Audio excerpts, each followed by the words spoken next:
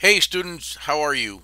This is Professor Armando Villarreal, and today we begin uh, Unit 2, uh, and we're going to start with Unit 2, Section 1. And in the book, we're going to start reading where the Enlightenment or the Great Awakening is, okay? 7 Years' War, right around that period. We're going to talk about the Enlightenment first because the Enlightenment is, of course, very important. Again, this is for History 1301, and we are in the second unit, and we're going to talk about reason and religion um, in the 18th century. Now, the 18th century is a truly revolutionary by the way of inventions. Okay, American colonists at the time were deeply influenced by the European philosophers. Okay, a lot of these individuals now with Gutenberg Gutenberg Bible and reading material being distributed more. Uh, uh, with those things coming into play, and the King James Bible also as well, that was written in what we know now as Old English, which is really just uh, was back then English. Okay, what we're going to have with the distribution of this reading material, people begin to think for themselves. They begin to interpret these scriptures and all of that they're reading on their own. And you begin to see people move away from religion, or what we see organized religion, and they start to be drawn more to deism. They begin to believe in the fact that there is a God, there is a creator out there, but that he assigns a lot less uh, to what people think. In other words, people don't, if you're, the people believe that if you weren't good, then God was going to strike you down, or that God would send hurricanes and famines and pestilences because people weren't good. When in reality, God didn't send these things. It was science. Like for example, the bubonic plague under the Black Death.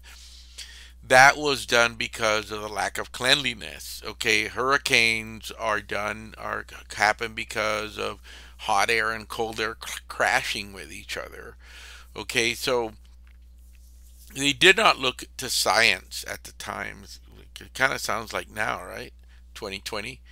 Uh, Now, what you begin to see is you begin to see people like Newton. Begin to see people like Adam Smith and John Locke that start coming up with these new theories. Of course, Newton discovers gravity and indicated that humans could discover through just that that humans could discover rationally because the universe operated through in a way of natural laws, natural and physical laws, and that's true.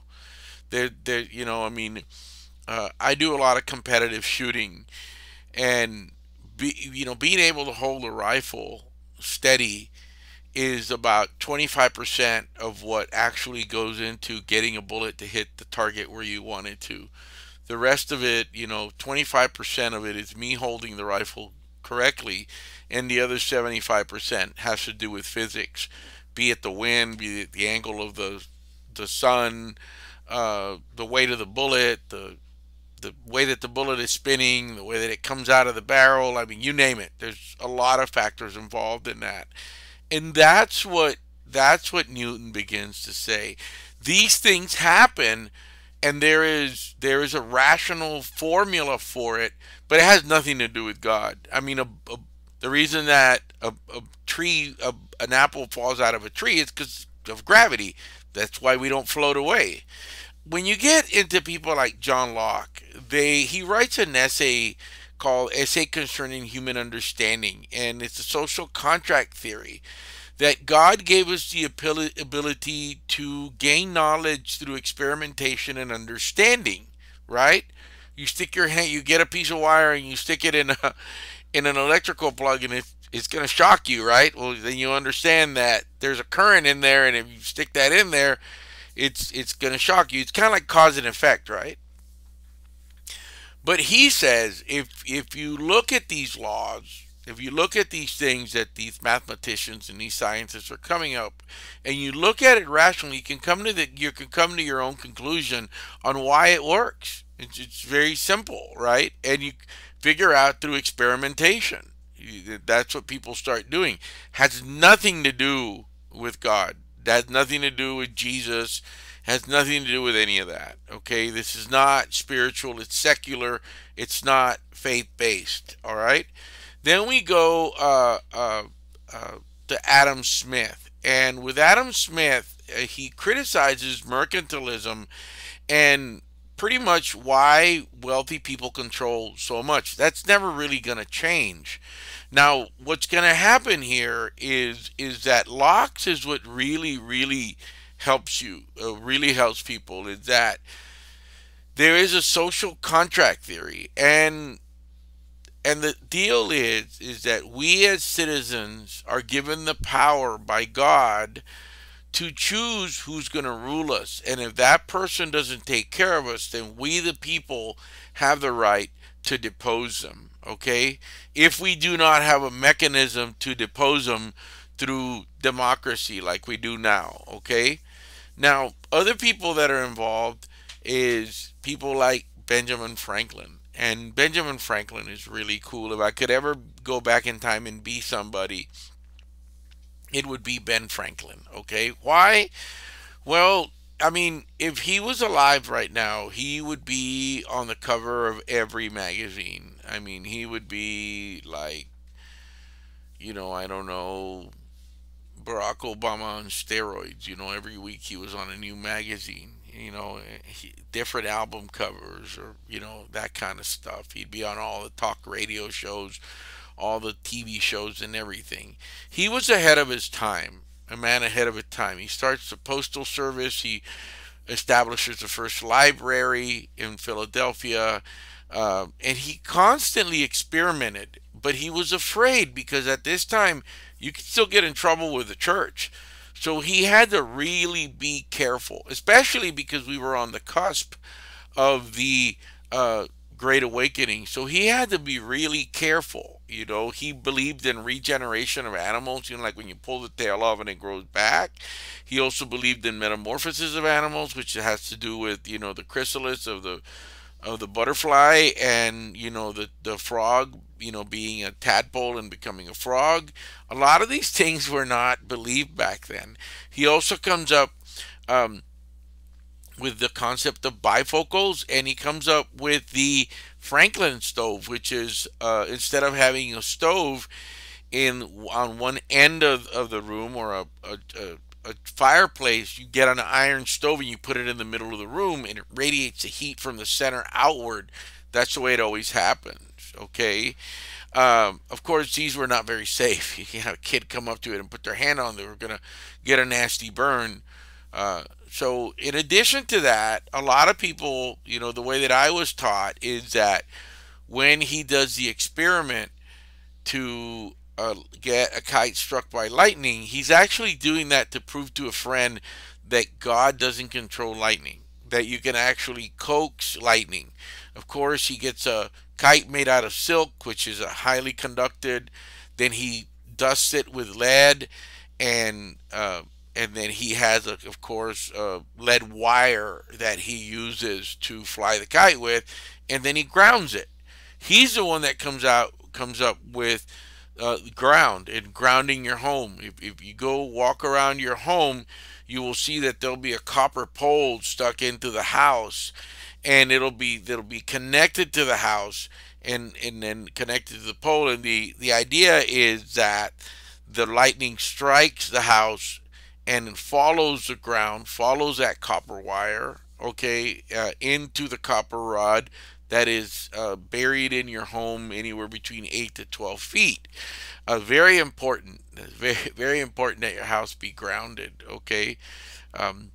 And instead of blowing up your house and burning your house, the lightning follows the ground and goes in the ground, right? Okay? So God doesn't control lightning. what controls lightning is positive and negative charge. The clouds are moving in one direction, the earth is moving in another direction, and then we create a bunch of static electricity, and wham, you get lightning, right? But a lot of people like to do that, especially in my culture. Mexicans think that "Pórtate bien o te va a castigar Dios," right? Now, religious institutions at this time are more tolerant to allow more people to come in. There's a lot of Protestant sects, SECTS, that come in and take over. They do tolerate each other, the Protestants, but they do not tolerate Catholics, and they do not tolerate Jews, okay? Also, toleration of the church was not considered a separation of church and state, which means that the church and the state, the governing body, were connected, be it the king and the queen were connected. So a lot of times there was a lot of influence from the church to make the state do things. A lot of people died because of this. Okay, uh, every time that we tend to mix religion with politics, people die in great numbers, and it's not a good thing. Uh, Everybody should have a faith if they want one, but religion does not belong in government. I'll give you an example of you know countries where church and state are very strong. Places like Mexico, Iran, Iraq. The Middle East is very strong in that kind of deal. But some are here. A lot of people here in the United States believe that the church and the state should be married together, and but then they turn around and they scoff at the Middle East, trying to do the same thing here. Wealthy merchants do stay away, do kind of move away from the church, and when they're criticized, they just give the church money, and the church kind of just says, okay, well, you you don't come to church often, but you did buy a new glass, and you did do this for us, so we're gonna go ahead and let it go. All right, they tended to be somewhat like that. Now, the Great Awakening is a really interesting movement. Okay, there's a professor, I think, Professor um, Lindsay Light is really big on the Great Awakening, and I've actually done more than I wanted to do, and I'm just fascinated by the weird things that they used to do back then because of religion. And the Great Awakening is when you start to get away from organized church and you begin to have non denominational Christian churches that are really strong and stress the importance of fiery preaching, brimstone, sulfur, the kind of stuff that would just scare the living daylights out of you. And you say, okay, you know what? Forget it. I'm going to go ahead and I'm going to be a religious and pious person because I don't want to burn in hell that way. Okay, the main guy that was doing it at this time was George Whitefield. I've actually been to Philadelphia and the Boston where he has preached before, primarily in Boston. It's really cool. I need to take my kids there. All of you need to go to Boston. The four cities that all of you need to go to in the East. You got to go whether you want to or not. You have to go to New York City at least once, okay? And trust me, I would say that you're going to end up going again. Just go absorb it. See what it's like. It's absolutely a beautiful city. You have to go to Philadelphia because it's Philadelphia, man. I mean, come on. It's where it all began. That's where you can see the Liberty Bell. You can see Independence Hall, the Second National Bank. I mean, there's a lot of really cool things to do in Philadelphia. You just need to go because you need to go. End the story, because I said, okay? Now, in addition to Philadelphia, is you can also you have to go to Washington, D.C., because, well, it's Washington. I mean, to say that you've never been to the capital would be somewhat of disappointing. And I said four, but really I just meant those three from the eastern coast. I mean, there's other places that you can go to, but you need to go to Philadelphia, and you definitely need to go. And if you go to Philadelphia, You can cross the river and then go see the USS New Jersey. You can go to New Jersey. You can actually make it to where you can go to New York, New Jersey, and Philadelphia. But I would just say, you know what? Just take it easy and go to Boston, take the Independence Trail and all that. I'm sorry I used about 2 or 3 or 4 or 5 minutes. No, I didn't use that many, right? But you did. So, I did go to the pulpit where George Whitefield preached, and also that's the same church that uh, George Washington used to visit when he used to go to church. You need to go to those places. Now they called George Whitefield Sir Squintum because he had a lazy eye. So when he would preach, a lot of people thought that he was being like touched by God, and his eyes, he had a crooked eye. I don't know. I don't know what he would do. He would just go like that or something. I don't know. But if you look in the book, look at the book or look him up on online, you can see how they make his eye crooked. It's not cool, man. If you did that today, you'd probably get fired or thrown out of class or something like that, right? Now, the thing about these people is they concentrated on the sinfulness of humans, okay, and the mercy of God. It's very easy for me to say right here and preach it. I know that somebody here, one of you, my students, committed a sin last night. Well, of course we do. I mean, we're humans. So you go to a church on a Sunday, you partied all day Saturday, and then you have George Whitefield telling you, I know that some of you did something really horrible yesterday. You know, well, of course, you partied all weekend. You know, you're over here barely awake or something like that, you know. So it's very easy to target the sinfulness of humans because we're weak by nature. So these guys found out. And what are you going to do at the end of the service after he gives you a sermon and you take the host and you forgive? You're going to give him some cash to feel better about what you did. You know what I mean? I always tell people, it's like if you give money to poor people and then you tell somebody about it, you're doing it to feel better about yourself. You know, I admire these people that anonymously donate like millions of dollars and they never say who gave it. They can't write it off or anything. It's like, he donated that much. I have a friend of mine in Laredo, a cousin of mine that always donates money anonymously, big chunks of money, you know. And he's like, "Oh," I'm like, "Damn, that's pretty cool, man," because you don't get anything for it. Though his sermons are very vitriolic, a lot of criticism of individuals, and a lot of criticism of anybody that doesn't belong to their church. It's very easy to do that, right? If they're not from your religion, you're going to condemn them. And that's usually what dudes. I always wonder, Christians tell Muslims are going to go to hell. Muslims tell Jews are going to go to hell. Jews say that Mormons are going to go to hell. Mormons say that Lutherans are going to go to hell. Lutherans say that Jehovah Witnesses are going to go to hell. And Jehovah Witnesses say that Catholics are going to go to hell. So it's, I guess it's a big chain. Never mind. All right, Jonathan Edwards was another revivalist preacher. Okay, if you want an example of this preacher, like these were a lot like T.D. Jakes and stuff like that. All right, non-denominational, very loud. You know, they're speaking to God. Now, a lot of these people are also seen as the new lights. Some people think they're crazy. Other people say, no, you know what? They they have a point. You know, a lot of the traditional clergymen do not like them, and they also attack the wealthy. They don't care. I'm telling you, they attack everybody. So controversies break out between these churches and denominations because a lot of people in a denomination would say they're right, and a lot of people would say they're wrong. And what happens about this is that you get a lot of religious enthusiasm and you get new colleges. You're going to get colleges like Dartmouth, Brown, Columbia, Rutgers, Princeton, because before you had Yale and Harvard, some of the and William and Mary, you had some of the older colleges.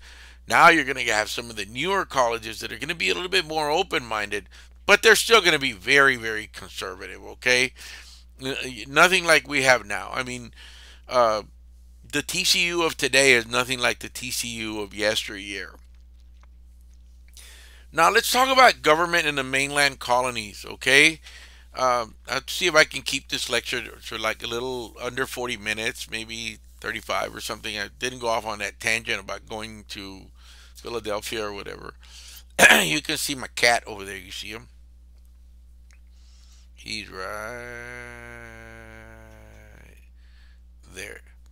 Pepe the cat. Now, government in the mainland colonies, what you begin to have here is that after you begin to see a reorganization of the British Empire in 1696, and you have the creation of something called the Board of Trade. And they regulate trade between the United States, between the colonies, I'm sorry, and England, okay? And they tell the colonists, this is what it's going to be. It's going to be, our relationship is one of salutary neglect, okay? You're big, we're big, you're small. You do what we tell you to, and you have no voice in assemblies or anything. We're going to send over paid governors. We're going to send over paid assemblies. The wealthy are going to tell you guys what you do, what you need to do, and what you do not need to do. And this is very important at this time, okay? Of course, the assemblies, because they were paid and they were wealthy, they were always broadening their powers. And a lot of people in the colonies did not like this. Remember, you got to remember Bacon's Rebellion, all right? And English authorities and the what the English authorities thought and what the colonists thought were completely different. Like I said, the colonists saw it as a two-party system, okay? The two-party system where the colonists would ask the governors and they had an assembly that would get represented in England, and they didn't like that, okay? The British saw one system. The king and parliament were supreme to everything. They could ask their colonial governors to ask things for them. That didn't mean they were going to get it, okay? So that is at the basis. That is at the very base of the American Revolution, or these. How are we going to get from one case of affairs to the other? And that's going to be one of them: misrepresentation, or taxation without representation. Okay. Now, at this time, the colonists are making alliances with the Indians, because they are dealing with the French on one side and dealing with the British on the other. Imperial rivalries are in disarray. I mean, England is in turmoil right now. And beginning, you're going to have a series of wars that are going to begin more or less in 1689. And in the notes, it says 1989, and that is wrong. It's 1689. You're going to have a series of war that are going to go from 1689 to 1763. It's almost 100 years of just, with very short breaks in between. You'll have a war from like 1702 to 1713, and then you'll have another war pop up in like 1740, and then it'll end 4 years later, and then in 1754 you'll have another war start. And most of these wars are between England and France, okay? Now, the only one that I want you to know about is the 7 Years' War, or the French and Indian War, or the Great War for the Empire, which is pretty much the 7 Years' War. What's important about the 7 Years' War is that it's drawn out over a long time. It costs England an incredible amount of money. But the important thing about it is that the French are going to lose all of their possessions in North America until they temporarily lose the Louisiana Purchase, but they lose Canada. I mean, they lose all of Canada. They lose a lot of their possessions in the Caribbean, and they lose Spain, Louisiana for a while. But then, of course, they're going to get it back. They're going to get it back.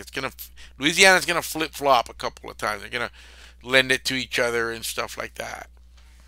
Now, the hostilities are spread out quite a bit, and you have some Indians that side with the French, and you have some Indians that side with the British. That's why they call it the French and Indian War, because they thought that most of the Indians sided with the French, and that was pretty equal. If you want to see a movie that depicts this, watch Last of the Mohicans. Okay, it's a very good movie. Daniel Day Lewis did a really good job playing. But I don't think he ever does a bad job of any movie. I mean, the guy's amazing. Eventually, the British attack Quebec. They take Quebec, and they capture Montreal, and the war is over. What are the outcomes of the war? Well, let me tell you.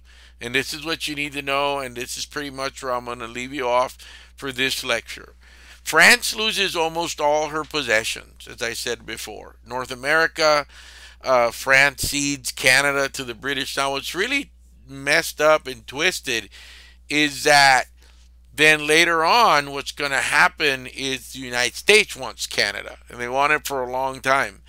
The British gain control of Spanish Florida because there was a, how the hell did they take, well, because the Spanish were joined with the French in fighting the British, right? England emerges from the war incredibly in debt. I'm talking about lots and lots of debt. I can't tell you how much today, but it's the equivalent of, it would be the equivalent of fighting a war, a 7-year war now. The average cost of a ship of the line, a fully equipped ship of that time, you know, would cost what an aircraft carrier would cost now. Okay, now one of the things that really pisses off the one of the things that really pisses off the British is that during the war, the American colonists would trade with the French. The other thing that they would do is that they would seize colonial American ships, the British would, and they would take the passengers off of them and they would impress them into British military service. Some of these people never came back. That was horrible that they did that. And the other thing that they did is that they would quarter. Colonial good. They would quarter. They would seize colonial goods. They would take them, saying that they were going to pay them later on, and they wouldn't. And they would also quarter soldiers in their barns. If they had a barn, the colonists were required to provide clean hay so they could sleep on it. And in addition to that, they had to provide them 2 pints of beer a day. And it wasn't like the beer that we drink now. It's a lot like Guinness. It was real flat, like 2% alcohol beer. And that's what they would usually drink because the water wasn't real safe back then. Okay? Now, this is going to bring us into, what are the colonies going to do? Eventually, after fighting the war with France, the British become really critical of the colonies, and they say, we're going to have to tax you because we fought this war on your behalf. Now, that wasn't true. I don't believe that. But it was a good way to get money from them, okay? And in addition to that, even though they were going to tax them the equivalent of, let's say, 1 penny, 1 shilling, the people in England were being taxed 26 shillings per dollar, whereas these people were going to get taxed 1 shilling per dollar or per pound. So it wasn't like they were being taxed so much, okay? I mean, what we're going to find out later on is that every time that the British come up with some legislation or a law or a tax that they apply, then the colonists are going to behave a certain way.